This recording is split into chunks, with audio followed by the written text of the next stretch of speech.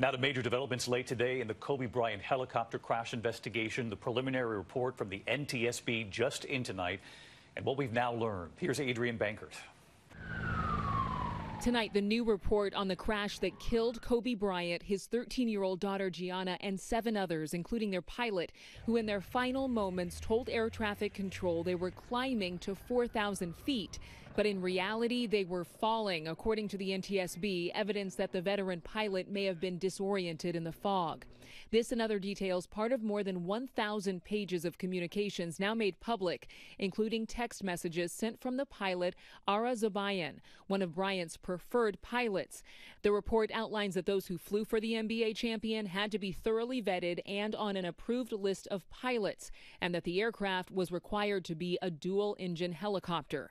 Leading up to the flight, employees with OC Helicopter and Kobe's driver talked about weather and logistics. The night before, the crew asks, does weather look okay tomorrow? The pilot says, just checked, not the best day tomorrow, but it is not as bad as today. Crews asking again the morning of the crash, how is weather looking for a 9 a.m. departure? The pilot saying, should be okay. With crew chiming in, I agree. The helicopter wheels up 6 minutes past the hour. Less than 30 minutes later, Kobe Bryant's driver says just started raining lightly here. 15 minutes later at 9:48 a.m., the crew asked, did they land? Their driver responding, not yet.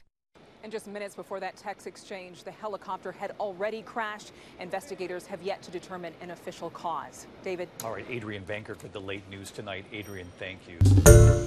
Hi, everyone. George Stephanopoulos here. Thanks for checking out the ABC News YouTube channel. If you'd like to get more videos, show highlights, and watch live event coverage, click on the right over here to subscribe to our channel. And don't forget to download the ABC News app for breaking news alerts. Thanks for watching.